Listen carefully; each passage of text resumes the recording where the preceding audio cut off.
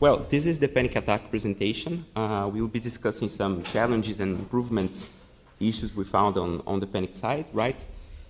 First of all, thanks Kernel Recipes organization, very nice conference. Thanks for the opportunity to talk here. And thanks the attendees, right, for watching me. I'm Guilherme Piccoli. I work at Igalia, which is a cooperative, worker-owned cooperative focused on open source software. Very nice place. And so, okay, let's start. Here's a bit of the context of the presentation. All started with SteamOS and necessity of having a panic log collection tool. SteamOS is an Arch Linux, but I'll go more about this. And then we analyzed the kernel infrastructure available for that, like kdump or pstore, right? And by playing with those tools, we ended up crossing paths with the concept of the panic notifiers. And the panic path is very complex. We have conflicting goals there. And that led to a panic notifiers discussion that evolved to a refactor. Also, we're trying to construct this approach here in the presentation. Also, we were talking about some other orthogonal problems, like interrupt storm in the panic path, in the kdump, and graphics on panic, right? So, first a disclaimer. Feel free to interrupt because I think it's a bit dense topic here. And there might be some assumed or assumed knowledge. I may say something here, not explaining whatnot. Please ask. Also, we are not discussing the kexec recent problems that are in the list. It's a bit trendy, like memory preserving across the kexec boots, or the new security technologies like SEV or TDX problems, etc. Right? So here we go. The genesis, the origin of this work. It all started with the Steam Deck, which is a very nice hardware from Valve. This is a picture I took myself, so not really great resolution. It's a very powerful hardware, right? 8 CPUs, 16 gig of RAM, NVMe. And it's a computer in the end, right? So it has a distro running there. It's a distro based on Arch Linux called SteamOS. And André talked to more extent about this yesterday, about how it works and the Proton layer. So it's a complex stack to run games. But we have a KDE Plasma if you want to run as desktop, right? And the thing is that Arch Linux has no official kdump tool. So it would be beneficial to the Steam Deck community to have some way of collecting logs during panic time, right? So what logs we want to collect? Basically, the most we can, right? The message, tasks, states, memory information. But we need to be careful with the size of that because to send that, imagine to Valve, sending a VM core is a bit much. So we want information that we could collect for kernel and hardware debugging, and we want to rely on in-kernel infrastructure for that, not reinventing stuff, right? So how to collect those logs? So we have basically two noun and main mechanisms for that. One is kdump. Kdump works like it's a kexec, a process of jumping from one kernel to the other on panic time. And for that, we need to pre-reserve some memory. It's a bit big nowadays, like 200 megabytes or more. And we need to pre-reserve and preload the kernel and initrd in this area. So when a panic happens, it jumps to this new order kernel.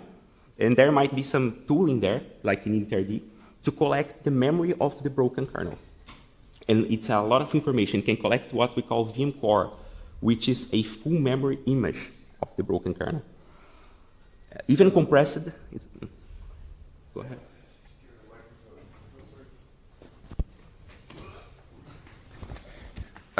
There are enough tools out there where we can reduce the information and where we can actually extract only the information you want to. You don't have to do a full VM core for that. Oh, yeah. So kdump is basically the technology which allows you to see the whole preserved memory of the previous kernel. Mm-hmm. And then once you figure out where stuff is, then the tools can help you to collect whatever, the message buffer or some state or back stack areas or whatever. So there's tools out there. So no need to do a full VM core somewhere. Yeah, the Vim core is like the most we can collect. Let's say like this. It's the big hammer. We want more information, okay, Vim core. But if you want to filter that, of course, it's possible. The main tool is called make-dump file, right? So it can compress the Vim core or can extract, for example, a d-message from this Vim core. We don't need to save that. But that's not the main point here. The point here I want to kind of emphasize is that we require reserve memory for that, right? We need to put another kernel. So we have the need for the crash kernel parameter and reserve a bunch of memory. So we have the other way of collecting. Let's say we only want the message. So we have other way to collect that, which is pstore. So pstore works in a different way. It can collect log during the panic time. So notice that kdump is you jump to a new kernel to read data from the broken kernel. pstore is different. It runs in the broken kernel in the panic time. We have multiple front ends for that, like ftrace, console, oops. So for example, ftrace, if you want to save ftrace in a persistent area, we can use pstore for that. To our context here, we are interested in oops, the oops front end. And we have multiple backends for that, which is the persistent storage entity. So we have RAM, we have UFI, ACPI. The RAM one is called RAM oops, so we can save on RAM, right? The question is if it's enough amount of information. Having only the message is what we want. We will discuss more about this, but so both tools here, both kdump and pstore, require a user space counterpart. They are kernel mechanisms, right? But you need to set them up. And for kdump, we need to like having a tool to read the Vim core, to compress, to filter, whatever you want. So it requires user space counterpart. Arch Linux does not have it, like Debian or Fedora or distribution. So we wrote one called kdumps, presenting kdumps here. It's an Arch Linux kdump and pstore tool. It's available on Arch Linux user repository, right? Supports grub and some init systems. It defaults to pstore. And currently, it only works with RAM oops, but we are implementing UFI. It's default used by the Steam Deck and submit logs to Valve. The thing is, Steam Deck has, due to some x86 alignment, some memory is kind of not used there. 16 megabytes not used. It shows as RAM buffer in the IO mem region. So we took opportunity. So we saw that memory there. So let's try. Let's collect the pstore to this region. And it works because the firmware on Steam Deck does not retrain the memory. So the content is not lost across hot reboots, right? But we want more information. So we default to pstore because we don't want to waste 200 megabytes of DEX memory because of kdump, right? Reserving memory. So we default pstore, but we want more information. How to achieve that? And one way is through this panic print parameter, which shows more information on the message on panic time. So panic print can show test information, memory state, can show back traces for all the other CPUs. But there's one thing. Panic print function is called after the pstore. So what happens is, what happened, right, was that we collected the pstore log, and after that, the panic print runs, dump more information, that information is lost, right? So we had an idea, reorder this call, right, and call panic print before. So let's talk a bit about the code path in panic. This is an oversimplified flow, of course. And first, the panic disable IRQ, disable preemption. We dump stack.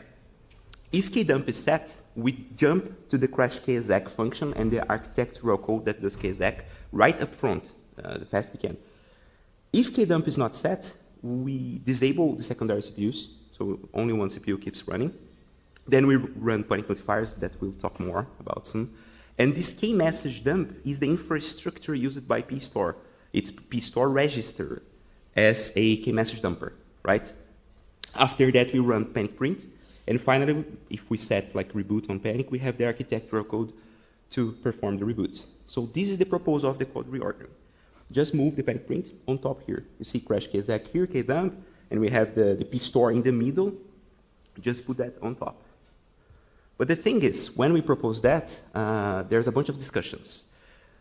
It's risky to do stuff before kdump. The maintainer of kdump, Balquan, discussed a bunch of that with me. So they want to do the least as possible So it's not really accepted, and we proposed a less invasive change to move the panic print only before pstore, not before kdump. But then we have a new problem. What they use if the users want panic print before kdump? Because VM core could be too much, so people could use the pstore, the panic print before, and with that. For using that, we needed to run the panic notifiers before kdump. So let's talk more about how the notifier stuff works. There's another problem. Any print, whatever, print, warn print, emergency or whatever you do in that code path is with the current way how printk and the console drivers work is going to be risky, because most of the panic printing to the console drivers actually is based on hope and pray. There's no guarantee that you get the dump actually out. So even working the kernel log is risky, is because it depends on the drive. No. The log buffer itself not, but the way how printing works, it writes into the log buffer and line by line, and then it dumps it out to the console drivers line by line, and that's one of the major design problems right now. So there's work in progress. John Agnes is working on that in course of the console rework, which mitigates that, because you end up, we do not even have a notion that some of the console drivers are not able to be invoked, let's say in NMI context, because you then end up printing out one line to serial, then you go to the video frame buffer console device driver, and that dies hard, and you never get anything out of the machine. That's not unusual, especially not on desktop machines. Yeah. So you have to really think about it, what you're doing there. Okay. Well, I mean, that's just the second problem. There's a problem before you get there, which is that the print case string might involve you might have to dereference a pointer in order to get there, and we're in panic. So maybe that pointer turns out to be a null pointer, and so we panic before we panic, and now we're really stuck. It's a risk, yes. Printing is really a risk, but the thing is, this is like the context of why we end up working panic notifiers. It's because of that idea of let's try to run panic print before kdump. To do that, we need to run the notifiers. But then, notifiers, let's call a bit about the notifier. What is the concept of notifiers? Notifiers are a very simple concept. It's a list of callbacks that you can register and run your callback in any order. We have like the priority concept to kind of use ordering that, but it's not really used in the panic notifiers code. The panic notifiers do not use that. We have multiple types of callbacks. We can have like a notifier chain call of atomic callbacks or blocking ones. The panic notifiers is a notifier call, a list of callbacks of atomic type. This is an example of one of them. It's a very simple one, RCU, right? So it disables the RCU stall, and you see that we have the structure here to register the function, and the function atomic notifier chain register that puts that function in the list, right? The notifier list. So the panic notifiers, infrastructure is kind of, you can do anything. Anybody can add a functional callback to run on panic time. It's risky for the kdump reliability, but sometimes it could be necessary. And there was a solution for that. A parameter called crash kexec post notifiers. So it's quite a name, right? It's an all or nothing option. It runs all the notifiers before kdump. So we didn't want to run all the notifiers. So we had a middle ground idea. How about a filter? And we can put functions there. User can select which notifiers to run. So the kdump maintainers welcome this feature. They like that, but honestly, it was papering over a real issue here, which is that panic notifiers is a no man's land. Anybody can register anything, so it's quite risky. So there was a very good analysis from Peter Mladek, the printk maintainer, that exposes the need of a refactor there. So this is the sketch of the refactor proposal. While Peter was looking at that, he noticed that we can split the notifiers in more lists, not only one, because there were some patterns. Some notifiers were printing stuff or stopping watchdogs. Others were poking the hypervisor or firmware, right? And others do, like the final one here is the miscellaneous thing. They halt the machines, they blink LEDs and whatnot. And also we need to order them regarding the kdump, because like some hypervisor poking might be necessary. So this list could make sense to run by default before kdump. The information list depends. Maybe the user wants like sets a key message dumper like pstore, so it might be interesting to run that before kdump or not, depends. And the miscellaneous list runs after kdump, of course. So we submitted a V1 more or less 1 year ago, and I'd like to special thanks here Peter for the idea and Balquan, Michael Kelly for the discussion, right? So the first step of this refactor is to fix the current panic notifiers. There are some patterns of problems in the notifiers.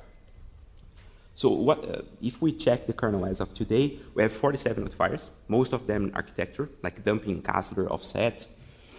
So the first thing we noticed that there's a bunch of notifiers that were multi-purpose. They were poking firmware, dumping stuff, and halting the machine after that. So not great, right? So let's decouple them in singular purpose notifiers. Also change the ordering. For example, the halting of a machine should be one of the last things to run, right? Because it's halting the machine. And disabling watchdogs or even some information like Kassler or offset could be run before. So we order some of them. And also we noticed that a bunch of notifiers were using regular locks, which is dangerous in the panic scenario because we don't have interrupts. We don't have preemption. We disable secondary CPU. So imagine you are waiting on a spin lock or mutex. Who will wake you? I mean, you're waiting there forever, right? No, the other code will not run. So what we do is to use the try-lock mechanisms there. If the lock is taken, sorry, we cannot run, or else we die there. So a real example here, the PV Panic. PV Panic is a small driver. Interesting stuff. It pokes the hypervisor if a panic happens. It exposes a virtual PCI device inside a gas, like you guessed. And you can, if the panic happens, through the panic notifier infrastructure, it warns the hypervisor about this. The way it does it, it's through this function send event, which is an MMIO write. And it was using spinlock, right? So we changed that to try-lock. We changed that to try-lock, and we order that, running that a bit first, as one of the first ones, ASAP, because it's a mechanism to poke the hypervisor. So then we come to the list splitting. After fixing notifiers, originally it was 3 lists, but we ended up with 4 of them. The first one is hypervisors list, with the functions that poke the hypervisor and the firmware, like the PV Panic I just mentioned. Hyper-V has a very interesting case here. PowerPC, I'll talk more about Hyper-V. Firmware assisted dumping PowerPC. I also put LED blinking here, but it was not a good idea. It was discussed in the thread because LED blinking is like the last stuff. If all fails, like we blink some LEDs. So we might move that to late lists. Then we have an informational list that dumps information, disables watchdogs, like the RCU and hung task watchdog stuff and ftrace dump on oops. Then we have the pre-reboot list, which was the miscellaneous one, with the halting functions and IPMI interfaces notification. The code is quite... go ahead. Why is disabling watchdogs and whatever informational? No, it's functional. So you really should separate that because you're making the same mistake again. You just define, oh, it belongs somewhere there. And instead of saying, no, we want to disable all these things which can interfere with panic first, and then we dump shit. Instead of, oh, we got the priorities wrong. We started dumping shit, and then came the watchdog because we failed to turn it off. Yeah, but the thing is, it's on the informational list because we put them on the first of this, in first positions of this list to disable stuff before printing. This is a complete go back in the history of notifier call chains. The worst one of all was the CPU hot plug notifiers. This ended up in a total disaster because you never had consistent priorities. And people choose priorities and can keep track of them. Nobody is paying attention. And you get the new notifier somewhere in driver X, and it's going to be int max, because my driver is the most important one, and it doesn't matter at all. And it's hard to review. I understand, and I will reach that part, because I totally agree with you, and I would like to brainstorm here some possibility of centralize the review of the notifiers, because what you said is one of the main criticisms of this kind of approach. It's very difficult to review the notifiers code, right? Because it's, as you said, it's in some driver. So how can it reach people with knowledge on the panic path? It's just confined in that driver. So if you have a way to, like a central list of the panic notifiers that people, if they want to add a panic notifier, they must put the notifier somehow in this list, we could put the reviews to that file. You might look at how CPU hot plug does. This was a state machine, which is basically a list of states, and you can register a particular state, but you have to define the state first. Or you can go into a state range where you don't care. So there's a dynamic state range defined so that you don't have to assign a state in the first place. But that dynamic state range is at a well-defined place within the other states. So you have explicit ordering instead of random Joe developer chooses a priority ordering. Okay, good idea. So that's how we solved it in the hot plug rework, and that worked out pretty well. So we got these dynamic ranges for people who do not care, where you can say, okay, this is the additional dump in range.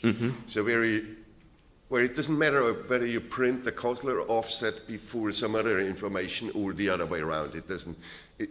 That's irrelevant. The important thing is that you get all this information out.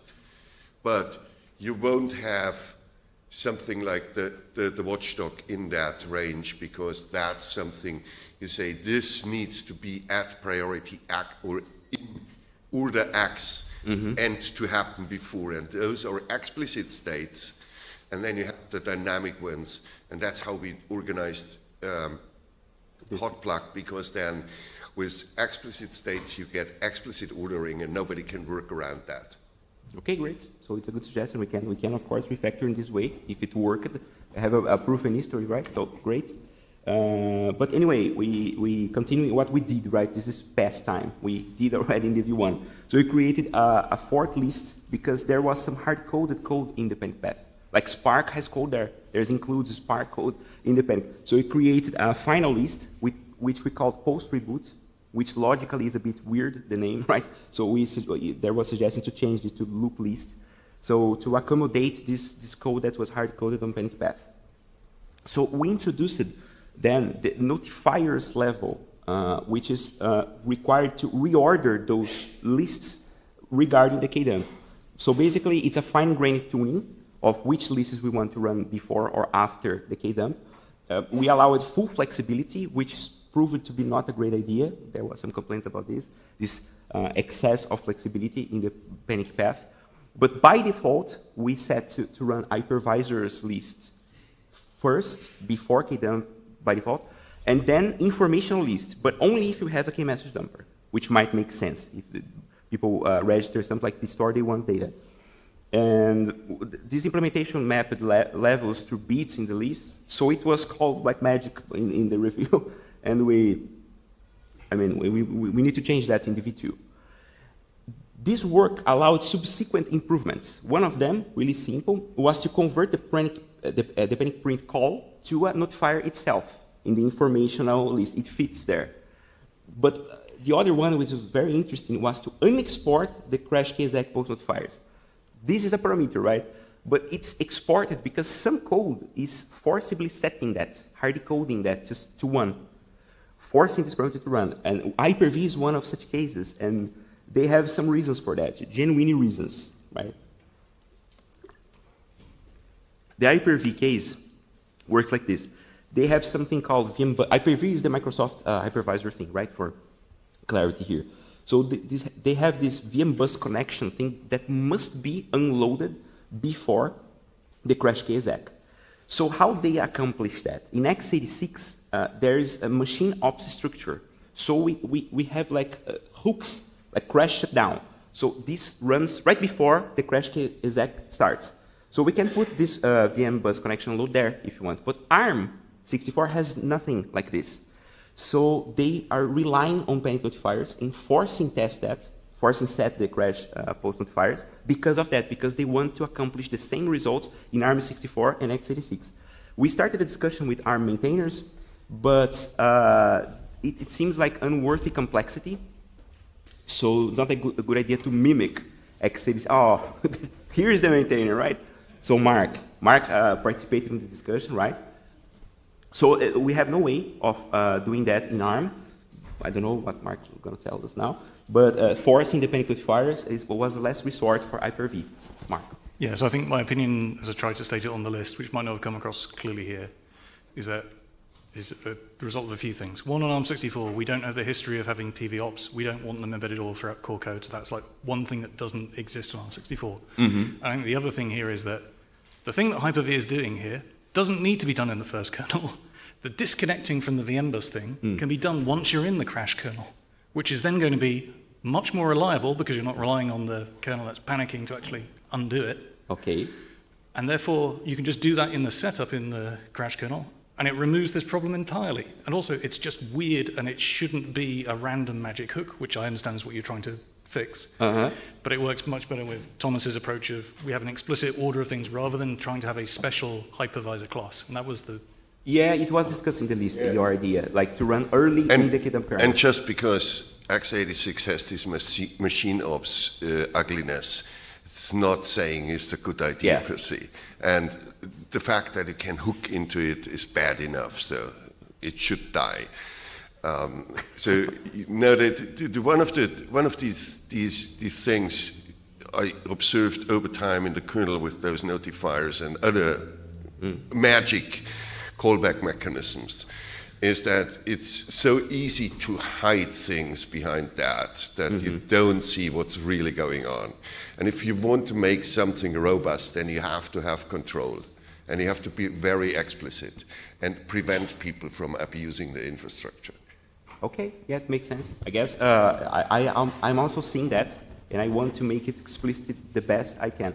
And about running the Hyper-V stuff on beginning of the kernel, I don't really remember what was the outcome of the discussion. I guess Michael said it could be possible, but would need some rework. We could try that. Yeah, I think my understanding of what Michael Kelly said on the list was it is something we could go and take a look into, but he didn't have any interest in actively doing it. Exactly. So the only reason I'm saying this is I just wanted to be clear that it wasn't on ARM64 we had no interest. I think there are better solutions now. Oh yeah, definitely. I understood that. And mimicking x86 when the maintainer of x86 said it's ugly, I don't think it's a good idea, right? So a new refactor might be remove the machine ops on x86. So okay, pros and cons. We already heard a bunch of cons here about the approach. So there was a good discussion, an exhaustive discussion on the mailing list about that. A bunch of people commented, was really enriching. And the first of all, we don't really understand what we should run before kdump or after. And one of the reasons is what we were talking here, Thomas, right? There's no way to guarantee that notifiers will be properly reviewed. It can be hidden inside some driver code that register the callback and it will run on panic time, right? So I would like some idea to centralize that registering, and Thomas mentioned hot plug code. So to change that to mimic the hot plug code. So okay, I'm going to take a look on that. Less is more because too much flexibility of the levels were not, people really didn't love that.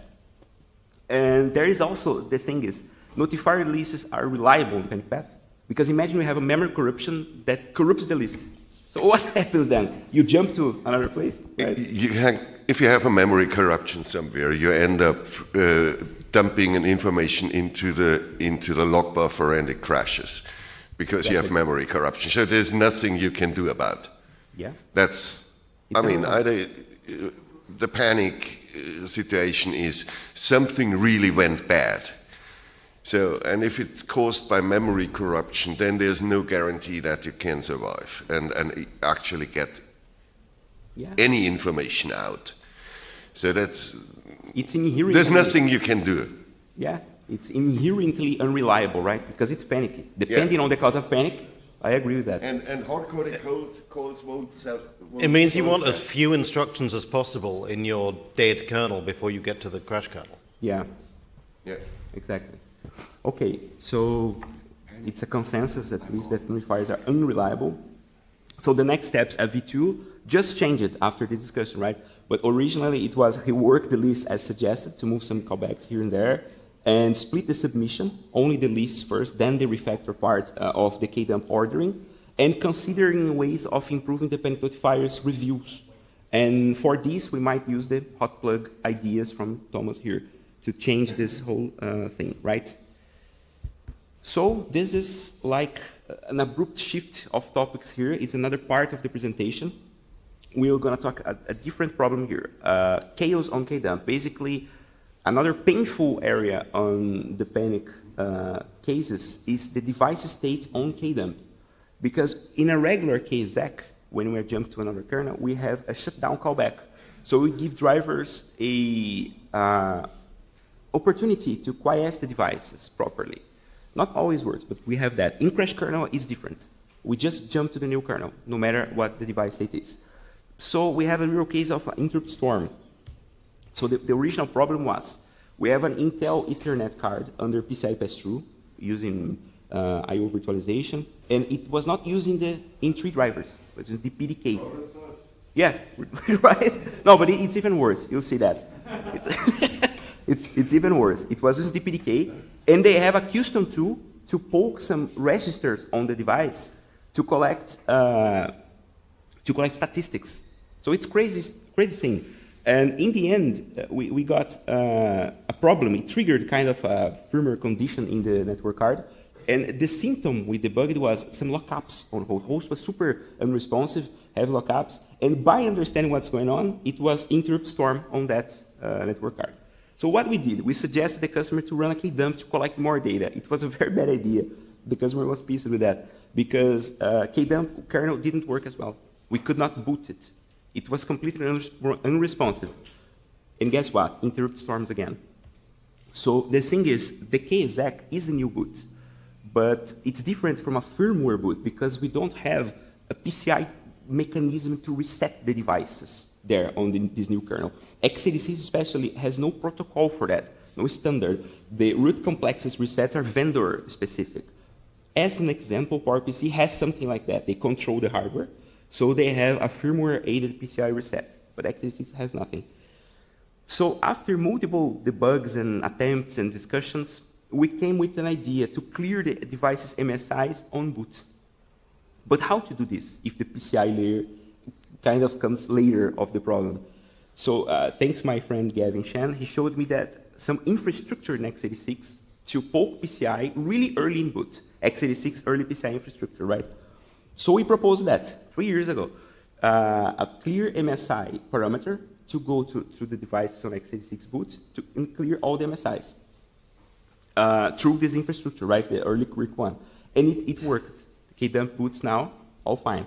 But then we have some concerns about Bjorn, the PCI maintainer. The first one is that it's limited. It only accesses the first segment or domain, which is the first number in the PCI address. You have 4 of them. So it's limited in the amount of the devices it can reach.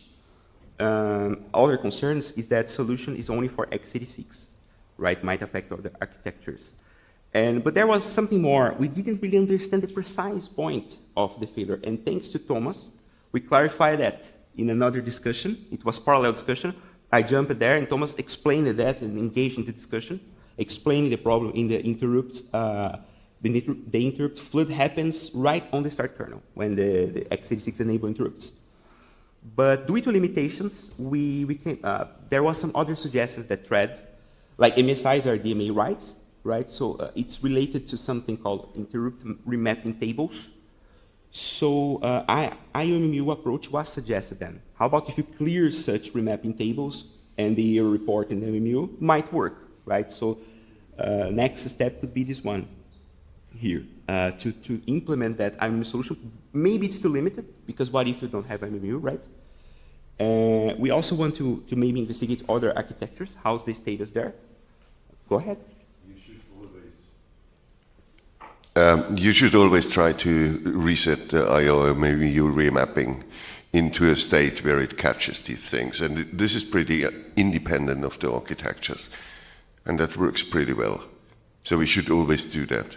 Just bring it into a state where it shields off everything which is not allowed to send interrupts right at the moment. That's what interrupt remapping is for, and it's enabled very, very early in boot. Yeah, so it's a good idea, right, to follow this approach instead of the early quirks. Pardon? It's way better to use the IMMU than the early quirks and go to the PCI devices to clear in MSIs. And I mean, if there's no I/O MMU, okay, there's stuff you can't solve because of limitations, but we can do it sensibly via the I/O MMU if it's available. And to be honest, every more modern hardware CPU, at least on x86, and I think ARM64 is true as well, has I/O MMUs, right?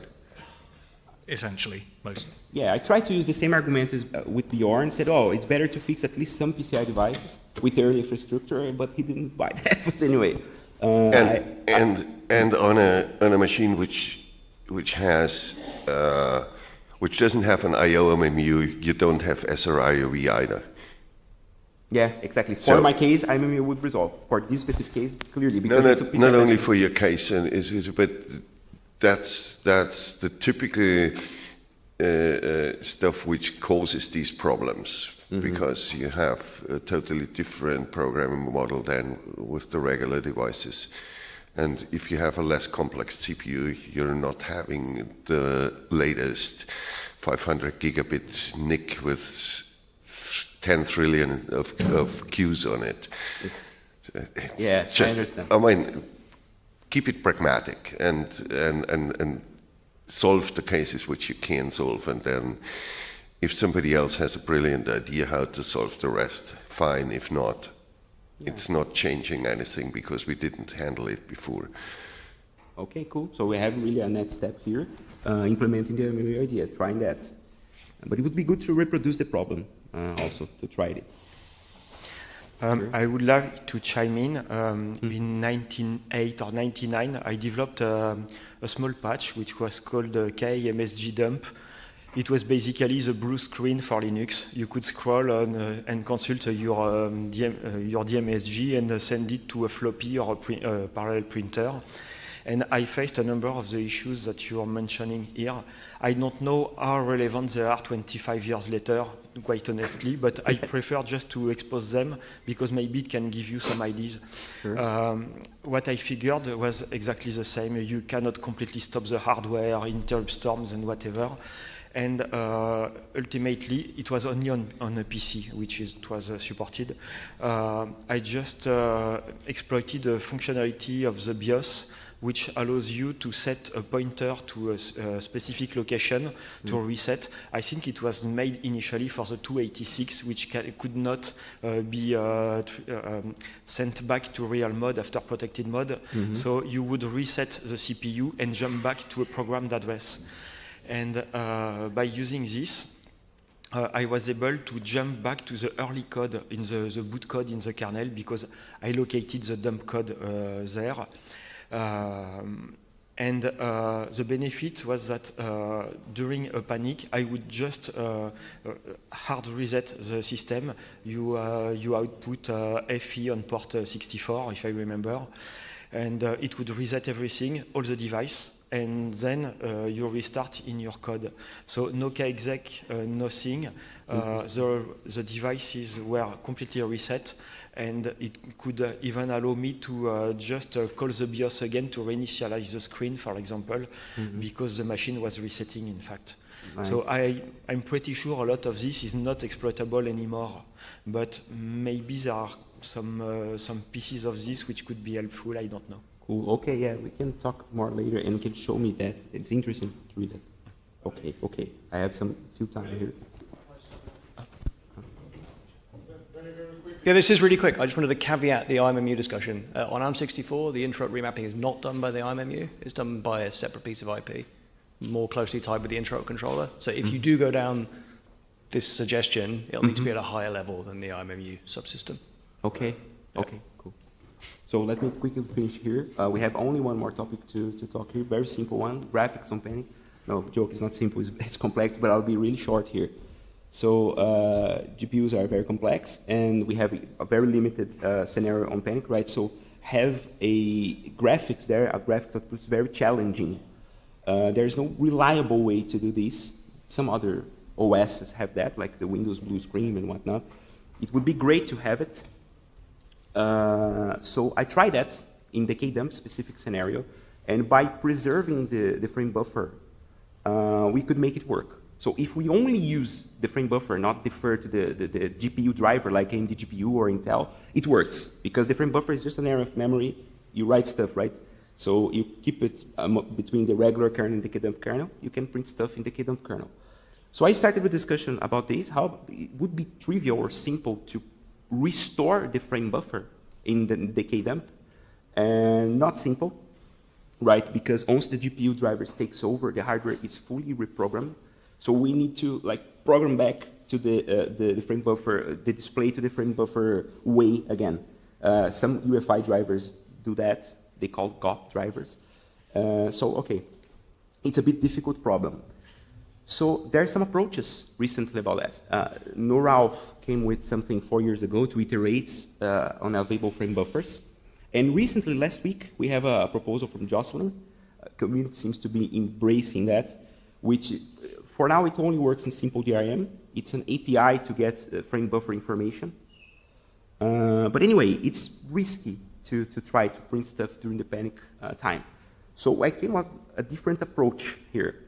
Firmware notification mechanism. What about if we, instead of printing stuff in Panic, we just inform somehow the firmware and defer that to the next boot to show the information of Panic happened, right? So the idea is the UEFI Panic notification, which is a Panic notifier that only sets a variable. So the variable is there, means there is a Panic. If we control the firmware, like for example in Steam Deck, we can change the boot logo to something like machine Panic, but we're recovering or something like that. It's simple, it's flexible, it's a different orthogonal idea than printing stuff on Panic. The maintainer was not really convinced because Ard said, we have pstore already. So having the message on UEFI means a Panic happened, right? So we could use this information to infer a Panic happened, but I disagree a bit. I think they are orthogonal. pstore is one thing, and this mechanism to just write a variable is a different thing. We might have limited space on UEFI. The question of the message privacy, the user does not want to collect the message, but want the Panic notification. So anyway, the next steps here is to maybe implement that in some form of prototype. And that's it. Basically, it was a long path from starting with the Steam Deck, right, gaming, and comes to the Panic notifier refactor. Everything in Panic is polemic, as we see here, right? We have a long road ahead on this refactor thing. QIS on crash kexec is also a very complex area and interesting, in my opinion, for researching multiple architecture fronts. And finally, graphics on Panic, it's on early stages. Hopefully, Jocelyn's patch came in, got some traction. But the UEFI approach is something, it's orthogonal, but it's simpler, right? And that's it. Thanks a lot. Feel free to reach me on IRC. I'm typically there. That's it. Thanks.